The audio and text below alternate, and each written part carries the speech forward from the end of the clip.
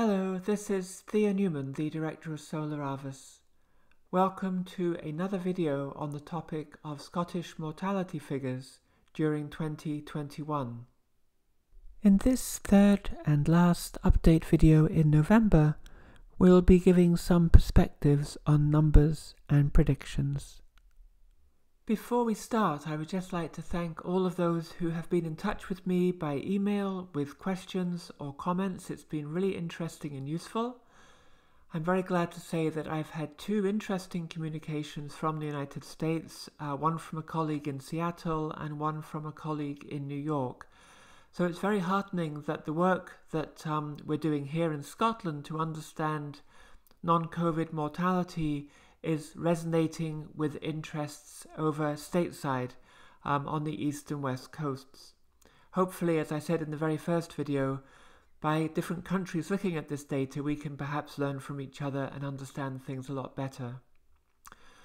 So in this video, I'm going to try to use some of the things that we've found heretofore, excuse the expression, to make predictions, because predictions ultimately are the stuff of science. If we can't make predictions, then really we're not doing a very good job. So I'm going to be using that very unusual and I would say somewhat extraordinary curve that we found in the last video, showing an essentially deterministic increase in the excess non-COVID deaths to make both a short-term and a long-term prediction. Also in this video, towards the end, I will briefly discuss the COVID figures themselves because we haven't really talked about those very much in these videos. Let us start by very briefly highlighting the main results of the previous video. This is the, I would say, rather extraordinary graph that we produced. We're looking here at the non-COVID deaths in Scotland over this period, weeks 21 to 43, relative to the 5-year average. These red points are the actual data points week by week, and the first noteworthy thing is that they are positive for that entire period. The blue line is a line of best fit showing an upward trend, and the faint green lines are just one standard deviation, just giving you a sense of the variation of this curve. And I think the very, very surprising result that we found in the previous video was that if you do what's called a block average of this raw data, so just taking successive 3-week blocks, so these 3 weeks and these 3 weeks and these 3 weeks and so on, do 3-week averaging in those blocks, you get essentially a sparser set of data which has almost no variation. This is not true in the two other possible registers in which you could do this block averaging, but in what I called register C, we seem to have a complete elimination or an almost complete elimination of the variation. We can measure that standard deviation for these 3-week blocks, and as I pointed out, you have a much larger suppression of variation than you would expect if the fluctuations were, I would say, normal. This was all the more surprising when we remember that this data for the total non-COVID excess deaths actually arises from 5 underlying categories of cause of death.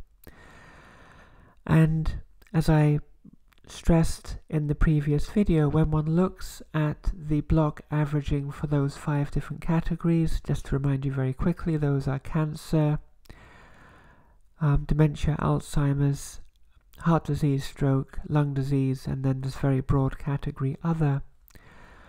None of those 5 categories shows this suppression of variation. In fact, they all show what I would say is a normal, significant amount of variation, given that all we're doing is 3-week block averaging. You wouldn't expect much suppression of fluctuations with such a modest amount of averaging.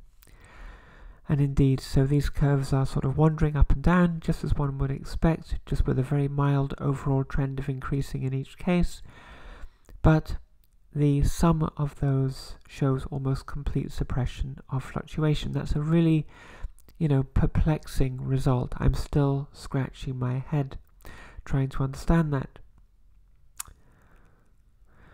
One can look at essentially the areas under those curves over this period, weeks 21 to 43, which corresponds to late May to the end of October. One finds that the total number of non-COVID deaths in excess of the 5-year average over that period is 2,100 approximately, and this is the breakdown of that number within those 5 categories. Most concerning of all is this category number 5, let's call it the miscellaneous category, diseases other than these main 4, and also diverse other categories of death such as suicide, drug overdose, accident, homicide, and so on. A very significant number, and to put it into perspective, over this period there were just over 1,300 COVID deaths, and so in fact the excess of non-COVID deaths in this period exceeds COVID deaths by a ratio of about 5 to 3. And remember, the main point of these videos is really trying to understand what's driving this, because, for example, if this is downstream effect of lockdowns or decreased medical surveillance of serious illness and so on, we see that we have to take very, very seriously the significant health consequences of such actions. That's a hypothesis. I'm not saying that that is the underlying cause. There may be other causes, but we do need to look into this very urgently and understand better what's causing this very significant and increasing trend in excess deaths which are not directly caused by COVID. So, as I summarized in the previous video then, even though it's very perplexing that these 3-week block averaging removes the fluctuations pretty much entirely from the non-COVID deaths, this is essentially now a deterministic curve, and it can be used with caution to make some predictions possibly on what we might expect for non-COVID mortality in the coming months. And as I indicated a few minutes ago, what we'll be looking at is first of all a sort of longer term prediction taking us up to the end of the year, and after that we'll be looking at a very short term prediction. So let's do that longer term prediction first. So I want to extrapolate essentially this curve to the end of the year. So I've replotted the curve that we were just looking at, but now on an extended axis that takes us up to week 52, which of course would be the end of 2021. And we don't have data points beyond week 43. We actually do have 2 more weeks, I'll come to that shortly, but for the purposes of the block averaging, we don't have enough data points to make another block average.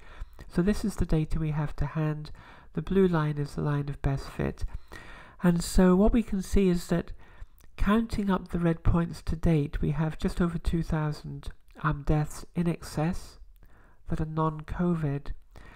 And what we can do then is say, okay, if this trend continues, there will be this amount of additional excess deaths which are not COVID.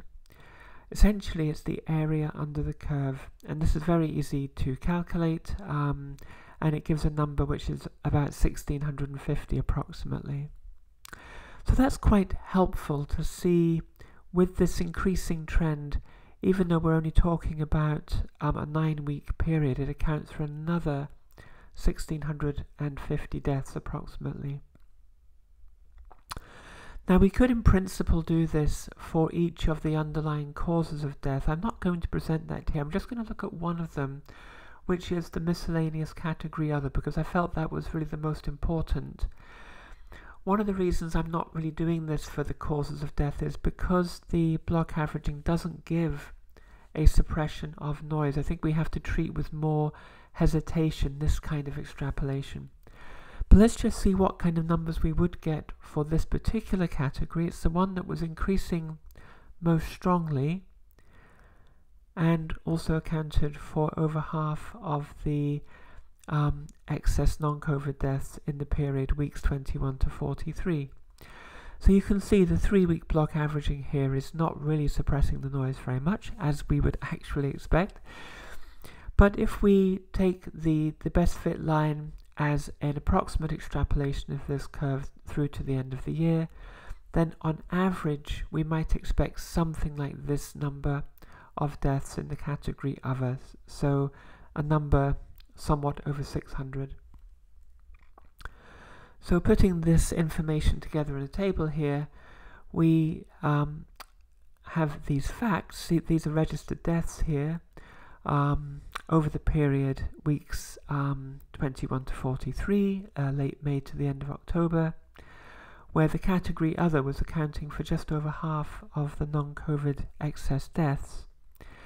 And in our predictions here, we're seeing another 1,600 or so total non-COVID excess deaths, of which somewhat over 600 might be due to this category other. So in total then, for the period late May through to the end of the year, this is now a prediction, not a fact, we would be looking at something like 3,750 non-COVID excess deaths over this period, of which just under half would be due to this category other. And so this percentage of excess deaths that is due to the category other will slowly drift down to, I would say, well below half as time goes on, as these other major disease categories kick in. So even though I'm giving these numbers to integer precision, this is just because I'm mixing actual figures with predicted figures. But of course, really, one should just take these as indicative numbers, perhaps to within the nearest 50 or 100. But they do give you a sense of the numbers we might expect as a prediction. And it will be very interesting to compare these predictions in, essentially 9 weeks' time. This number is certainly a harrowing number and is comparable essentially to the number of COVID deaths this year to date. That's over the whole year. So again, the public health concern with these excess non-COVID deaths, I think numerically is of equal prominence and equal weight to the COVID deaths that we have been seeing this year, and therefore needs to be addressed rather urgently. And now let's turn our attention to a short-term prediction. So we turn now to a very short-term prediction. This video is being recorded on Monday, November the 22nd, and this prediction will be tested in 2 days' time with data that will be emerging on Wednesday. So here again is the curve of excess non-COVID deaths in the red weekly data points, and of course, as you know, having seen this many times now, the purple points are the 3-week blocking average in register C, which gives you this complete suppression of fluctuations. Now we do actually have 2 more weeks of data, because this analysis was carried out a couple of weeks ago. So each Wednesday a new weekly set of data is released by the Scottish Government, and we actually do have data for weeks, this would be 44 and 45. Not enough to make another 3-week block average, but we only need 1 more point in order to do that. And that's really the point, excuse the pun, of this short-term prediction. So what you'll see there is that those 2 weekly data points came in quite low below the best fit line. Although we have seen this before, there's quite a lot of variation in the raw data. Now, if this remarkable purple curve, if the remarkable elimination essentially of fluctuations continues, then we would expect the 9th 3-week block average point to sit right here. This would be the average of weeks 44, 45 and 46. And given that we know these 2 points, and given that we can say, let us predict that the 3-week block average sits right on the line, actually that allows us to infer what's going to happen on Wednesday. So this is a short-term prediction. You can work out that that week 46 point needs to be way up there. Quite a remarkable change is required in order to bring the average of these 3 points back onto the blue line. Although it's such a large change, it's sort of interesting as sort of a motif of 2 below, 1 high above. This is actually a motif that was seen in weeks. This would be 38, 39 and 40. And then the weeks 41 through 43 were sort of sitting right on the line. But then we have seen this motif before, so even though this looks like a very unlikely occurrence, who knows? It may well, because indeed that motif has been seen before. So let's just crank the handle and do the numbers here. So we have this new data for weeks 44 and 45. Here are the numbers. These are total deaths. Here are the numbers for the 5-year averages of deaths for those 2 weeks. And here are the COVID deaths. And so our definition of the excess non-COVID deaths would be taking the total number of deaths, subtracting the 5-year average, and subtracting the COVID deaths. So this number, subtract this, you get this excess non-COVID deaths for week 44, and likewise for week 45. Now, for week 46, it's kind of interesting. We only have one number, sort of a priori, which is, we do know the 5-year average for that week 46. There it is. We obviously don't know this number, and we don't know this number. Those will be reported in 2 days' time. However, as I've indicated, we can infer this number by making the prediction that the 3-week block average curve continues to be essentially dead straight.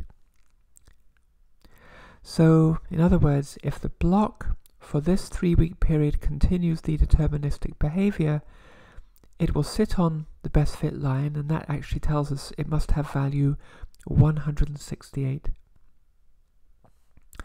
Therefore, we can say that the average of this number, and this number must be 168. And this is an equation we can solve. It's just multiply both sides by 3 and then subtract these two numbers, and that gives us a value of x, 261. So it's kind of interesting. Hopefully for some folks this will be quite interesting to see how straightforward predictions can be once you have a hypothesis. So our hypothesis is that for reasons that we don't fully understand, this 3-week block averaging is essentially free of any variation, is deterministic. Therefore, for this 3-week period, we essentially know what the block average is going to be, and because we know that, we can actually then directly infer the excess non-COVID deaths for week 46, which is a number that we will not know for 2 more days from the Scottish Government. And the prediction is that it will be 261. So just to show you then back on that plot, this number for the 3-week block average sits on the curve, on the straight line rather, so it has a value 168 because we know this equation for this straight line, and then that allows us to infer that week 46 there will be 261 excess non-COVID deaths. So what does that tell us then? Well, that allows us to go even further, because now you see we actually can make a slightly more precise prediction still, because now we have a prediction for this number, we know this number, and therefore this unknown number of total deaths, subtracting the 5-year average, subtracting the unknown COVID deaths, we predict will be equal to 261. And so therefore we have this equation, and by adding 1139 to both sides, we can get a prediction that the total deaths in week 46, subtracting the COVID deaths, will be the sum of these two numbers, which kind of interestingly comes out to be a very round number, 1400 on the nose. Again, just one of these. This analysis is chock full of oddities, little flukes. I think there's nothing more to them than little flukes, but it is curious. So there's a short-term prediction that in 2 days' time, the total number of deaths minus the COVID deaths will be 1400. Now, unless something very dramatic has happened with COVID deaths, we can see in the previous 2 weeks they're around 100. So this prediction then kind of tells us that, well, if the COVID deaths are around 100, it must be then that the total deaths will be around 1500, so that when you subtract one from the other, you'll get 1400. So we're essentially then able to go quite a long way with this chain of inference, that if this deterministic curve of 3-week block averaging continues, then we can infer the excess non-COVID deaths. We can therefore infer the figure you'd get from subtracting COVID deaths from total deaths for week 46, and from that, if COVID deaths are typical, compared to recent weeks, we would expect then around 1500 total deaths in week 46. So it will be very, very interesting to see if this is the case on Wednesday. If it is, then I think it's remarkable. I think it means that this deterministic curve is somehow real. It's a curve I've been scratching my head over because I don't know why it exists. But if it's real, then okay, we can use it for predictions. If it turns out not to be the case, then what it's telling us is, okay, for 23 weeks there was this essentially deterministic curve, but it's shifting, and we'll be seeing essentially a transition into a new phase of behavior for the excess deaths. And given this number is so high, if the real number does not come out to be this, I suspect it will be quite a lot lower. It might mean that we're seeing actually a flattening of this increasing trend in excess non-COVID mortality. So however the numbers work out in 2 days' time, I think it's going to be very interesting and will tell us something worth knowing. So just to summarize then, if the deterministic nature of these excess non-COVID deaths continues, we have a longer term prediction. We're predicting that by year's end, over the period weeks 21 to 52, when non-COVID deaths have been in excess, the total will be in the ballpark of 3,750, which is a very significant number, in the neighbourhood of COVID deaths of this year. And we would predict that approximately half of these would be in the cause of death category other. And as I've just explained, we have this short-term prediction for 2 days' time, November 24th at noon. The National Data Office will release week 46 numbers, and we're predicting that total deaths minus COVID deaths will be around 1400. Predicting that if this is true, if this number is different, then this is no longer true, and that also tells us something interesting. And that's kind of how science works. You have essentially a theoretical model of how things are working. This enables you to make predictions. if the predictions are borne out by further data, it strengthens your degree of belief in that abstract model. If the results are different to the predictions, then it means that you can essentially refine that abstract model, that it's not doing a good enough job to describe reality, and you can refine it. And that's how good science should be done. And we'll now round out this third update video with a brief discussion of the COVID numbers over the period weeks 21 to 43. Yes, so what about COVID?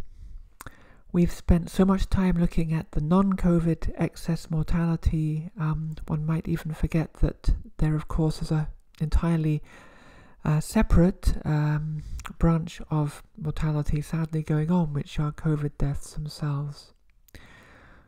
Well, let's just have a look then. So here is the curve that we've seen many times. This is the excess non-COVID deaths in Scotland over the period late May to the end of October, and I'm just showing it in relation to the end of the year, just to give some perspective on what we might be expecting in the next 7,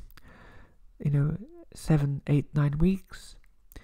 And what we can plot on the same graph is actually the COVID deaths, and here they are. So the small green points are the weekly COVID deaths.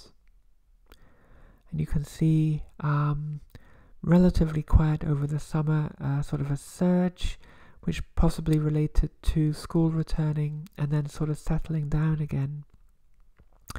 And just for comparison, I've also shown in Register C the 3-week block averaging. It's very striking actually looking at this data that the COVID deaths are relatively smoothly connected week to week, whereas the excess non-COVID deaths are quite highly varying. One might argue that's because one's subtracting one number from another in getting these excess deaths, and that maybe sort of injects a lot more sensitivity, possibly. I don't know. It's kind of an interesting comparison though. The block averaging shows, obviously quite a similar sort of trace here of the kind of slow increase and then the rapid increase and then sort of the plateauing. Now, if you were to count up all of the deaths with the COVID trace compared to the excess deaths of non-COVID, you would get those numbers that I showed in a previous slide in this presentation. Basically, the sort of 2,100 excess non-COVID deaths compared to about 1,300 COVID deaths. So there's about a ratio of about 5 to 3 in the amount of mortality between these two curves. Now, what we can do, even though it doesn't look like a very sensible thing, we can just fit a straight line to this COVID curve. I mean, it's not something that I would really, as a scientist, feel impelled to do, because this clearly is not following a steady increasing trend. However, one can still fit a straight line to the data. And just to make that a bit clearer, let me just show you the 3-week blocks, just so we don't have too much stuff on the slide. And this is the best line fit to the underlying raw data. And, it seems like one can't do anything with this data set without sort of being perplexed. It just seems to be that oddities keep emerging.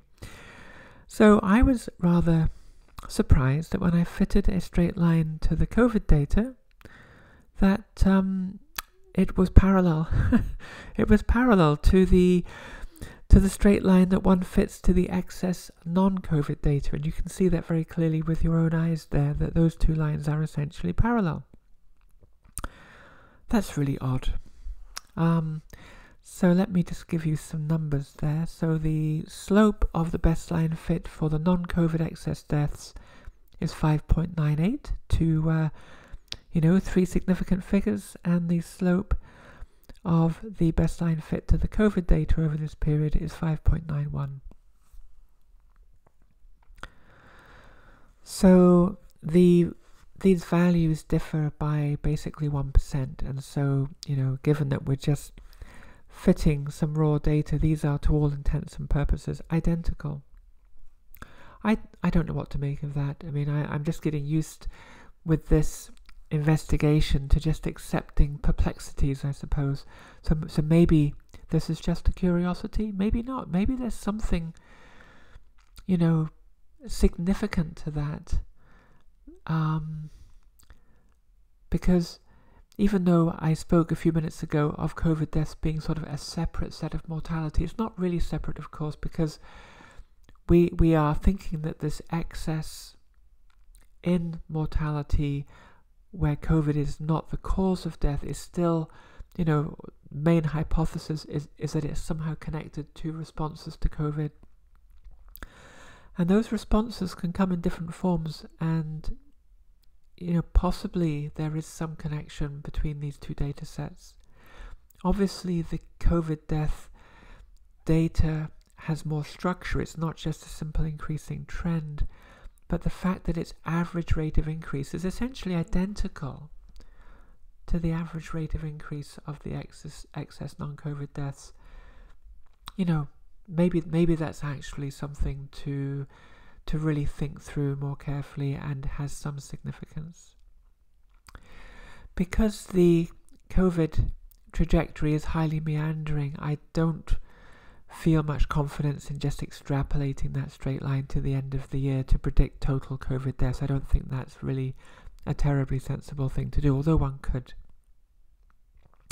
But again, because these numbers are so similar for the average rates of increase, something we need to be thinking about and monitoring over the coming weeks. Well, there we are. It seems that wherever we look in these data sets, we stumble across unexpected, perhaps perplexing results. I'd like to think, though, that we are starting to see the wood for the trees and getting some understanding of these data to get a handle, essentially, on the counterbalance between COVID deaths per se and the significant excess non-COVID deaths, which I think for 2021 in Scotland are going to be rather similar in magnitude. It is so important that we understand the causes and the drivers of this, because if, for example, a lot of what we're seeing is due to downstream effects of actions such as lockdowns, we must have a clear understanding of this before we engage in more such, I would say, strong government measures. This is particularly relevant now as we see what's happening in some European countries where governments, I think out of a measure of desperation, are broadcasting and resorting to, I would say, well, it's not for me to say, but let's say very strong measures. I really hope that we do not see such measures in Scotland or in the UK. So let's be positive, let's use our brains and our love for each other to work together to understand this better and to take sensible, rational, sane actions that can benefit everyone in the round. And let's not be too frightened of the COVID word that we focus on that alone and miss other elephants in the room. So with that, thank you again so much for your time. I appreciate it really very, very much indeed. Always happy to receive your comments. And we'll see what happens with these predictions. I may report on the short-term prediction very soon. In any case, I look forward to meeting you again in the next video. Thank you and goodbye.